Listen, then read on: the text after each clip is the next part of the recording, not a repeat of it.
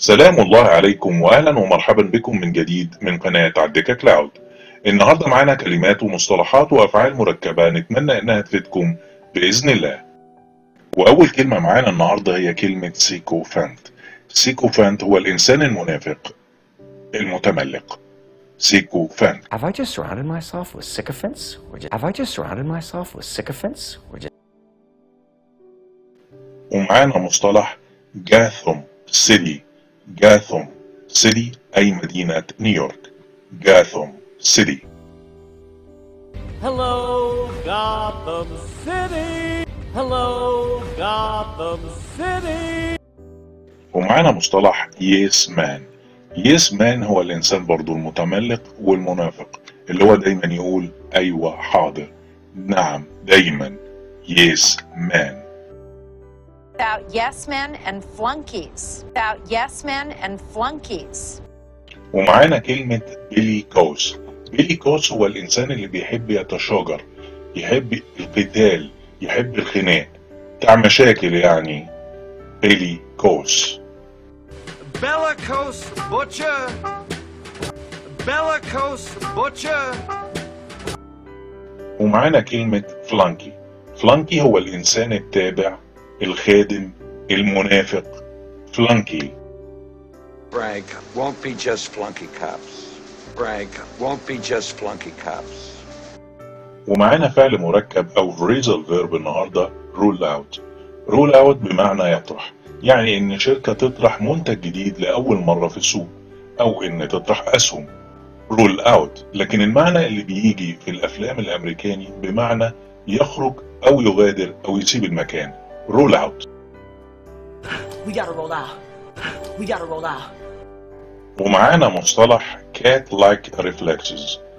Cat-like-reflexes هو ان انت تقول لواحد ان رد فعلك سريع زي رد فعل القطة. احنا عارفين ان القطة لما بتترمى من اي مكان وفي اي وضع بتقدر ان هي تنزل على رجلها لان جسمها بيقدر يتحول للوضع الصحيح بسبب رد الفعل العالي. فلما تشبه واحد Cat-like-reflexes يعني بتقول له ان رد فعلك سريع. Cat-like-reflexes. Look out, I've got cat-like speed and reflexes. Look out, I've got cat-like speed and reflexes. It's this new thing called cat-like reflex. It's this new thing called cat-like reflex. ومعانا مصطلح heaven forbid. heaven forbid يعني الله لا يقدر، كأنك بتقول لواحد لو حصلت لك مشكلة الله لا يقدر. heaven forbid. If you became ill, heaven forbid. If you became ill, heaven forbid. ومعانا كلمة Sustenance. Sustenance بمعنى الرزق أو القوت، رزقك ورزق عيالك يعني. Sustenance.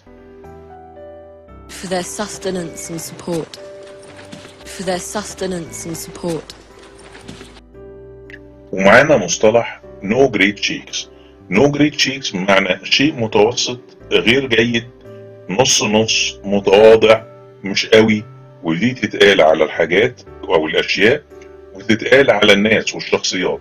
فمثلا لو في شخص راح قدم على انترفيو ودخل وقعد يتكلم مع الناس وبعد ما خلص الناس بتبتدي تقول رأيها فيه، فبيقولوا البعض لا مش تمام مش قوي، احنا ممكن نلاقي احسن. فدي معنى no great shakes. No great shakes. No great shakes.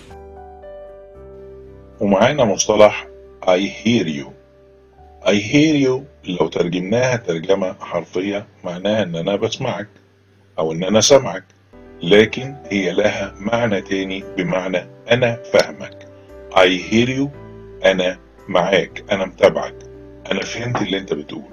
I hear you. Yes, I hear you. Yes, I hear you. ومعانا كلمة نوزي. نوزي بمعنى إنسان فضولي حشري بيتدخل في خصوصيات الناس، عايز يعرف خصوصيات الناس وأسرارهم، دايما كده تلاقيه قاعد عايز يسمع ويشوف. نوزي.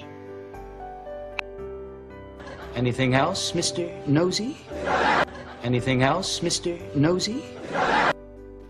وآخر حاجة معانا النهاردة هو مصطلح ني جيرك. ني جيرك بمعنى رد فعل غير محسوب knee jerk.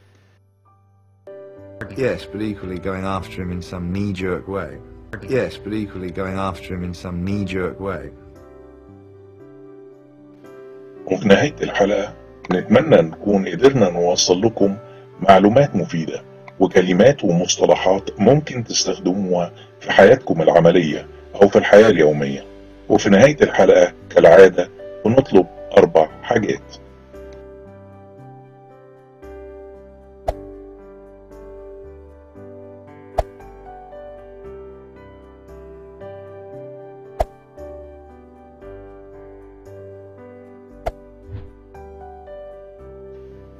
وختاما نشكركم على المتابعة، وإلى اللقاء في حلقات قادمة بإذن الله. فريق عمل الدكة كلاود.